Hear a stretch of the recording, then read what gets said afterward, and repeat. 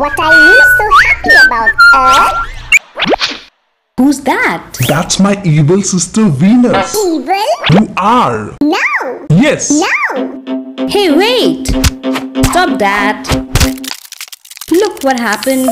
Let's resolve this peacefully by learning more about Venus. To start off, both Earth and Venus are rocky planets with solid structure. Venus is almost the same size as Earth. I'm a little bigger.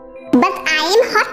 Oh yes. Is it because you're near to the Sun? No. Although Mercury is the closest planet to the Sun and Venus is almost twice as far away, the title of the hottest planet goes to Venus. Yeah.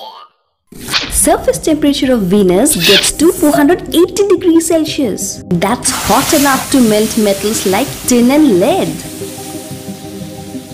But why? The thing is, Venus has a thick atmosphere filled with carbon dioxide gas and is covered by thick yellow clouds of sulfuric acid.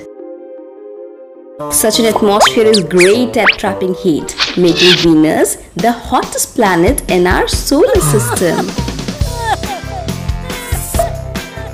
When seen through a telescope, Venus looks like a plain-surfaced, bright yellow-white planet.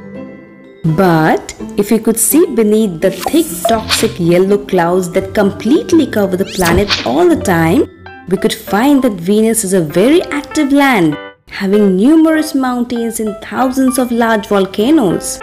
That's right. The atmosphere is very heavy with more than 96% carbon dioxide. Air pressure at surface is a crushing 90 times more than on Earth. So, even though Earth and Venus look similar in size and structure, due to the extreme conditions in Venus, it is sometimes called the Earth's evil sister or toxic twin. Life on Venus is next to impossible.